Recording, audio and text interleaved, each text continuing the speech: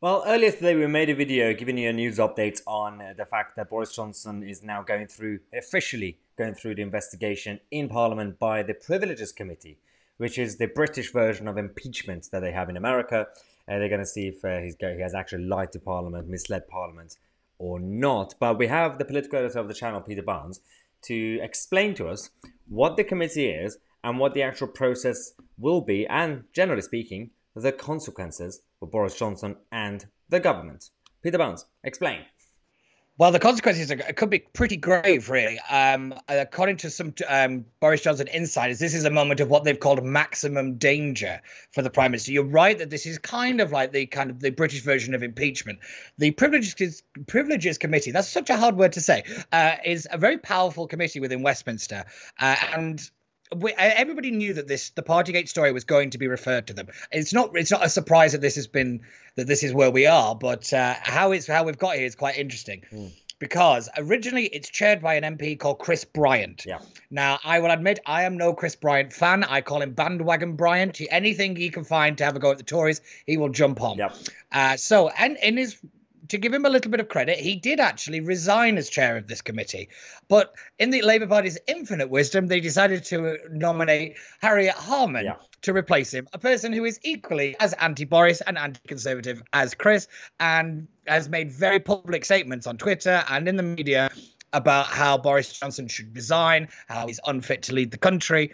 So they've made a complete mess of this, which has led to accusations of it being called a kangaroo court.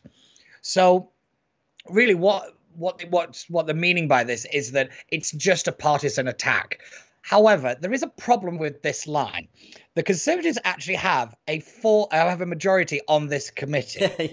So there's 4 members of the Conservatives, there's 1 Labour and 1 SNP. No, 2 Labour, if you got Harriet Harman, and a member of the SNP. So you've got Yvonne Forragoo, who's the MP for West Lancashire. She's my old MP, actually.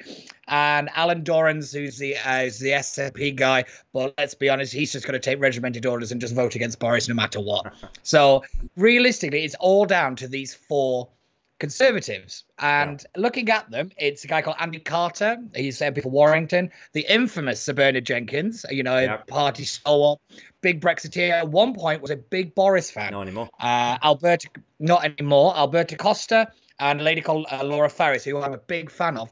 Interestingly, she resigned her position on the Privy Council to stay on this committee to actually investigate Boris Johnson. So Number 10 are very wary of these 4 people about where they actually stand.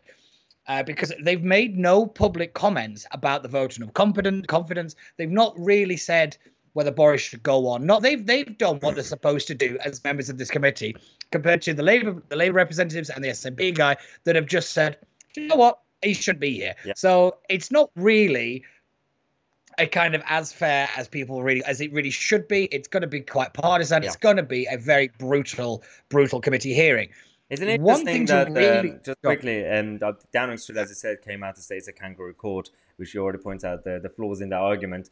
I'll let you finish, but just afterwards, when you kind of finish the conclusion of the summary, Liz Truss is one of the people who's come out as a cabinet member, saying that no, it's not a kangaroo court, and she also basically hinted that Boris is on notice. That I trust their select committee to actually sort this out, and we will go with the verdict.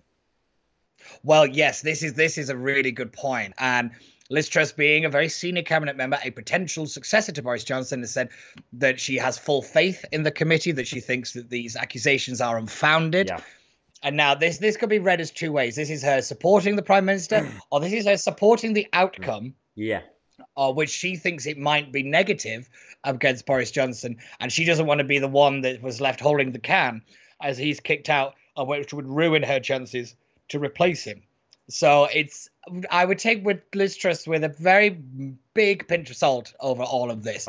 But you are perfectly right to raise this, and we're keeping your eye on what the leadership contenders are doing over the next month or so, 2 months that this investigation goes on. Is going to be really important as to who's going to back the PM and who's not, no matter what the outcome is. Number 10 are pretty much gearing up for a fight here. I think they know that this is kind of the survival, and I think this is the kind of the last-ditch attempt for many people on really to get rid of Boris. If he gets through this, then he's pretty safe then. Yeah. Because it's really important that it's not about misleading Parliament, it's about knowingly misleading Parliament. It's that knowingly bit is so crucial.